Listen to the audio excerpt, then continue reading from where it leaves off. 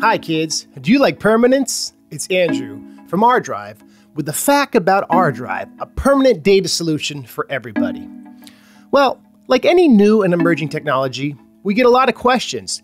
Here's some of the most common we receive. Let's go. Question 1, where does my data go? When you store your files on ArDrive, the data is not stored in any one single place.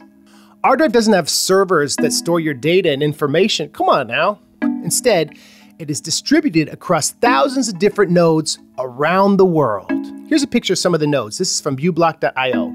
If you were to store your data in a private drive, it is encrypted end-to-end and can only be unlocked by you and those who you share the keys with. And that's a major development. Get it? Like major keys? Question number 2. Since ArWeave is a public blockchain, how does ArDrive provide encryption? The ArWeave blockchain is inherently public, and that's one of the reasons why ArDrive uses the ArWeave file system. RFS ensures your private data never leaves your computer without using military-grade and quantum-resistant encryption. That's tight. With our 2-key password system, the only person who has access to your files is you.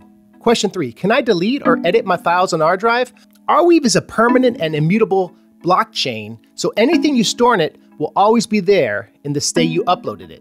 There is no delete button. That's kind of profound. Remember when we were talking about RFS before? Well, RFS also supports versioning, renaming, moving, and custom metadata for your files on ArWeave.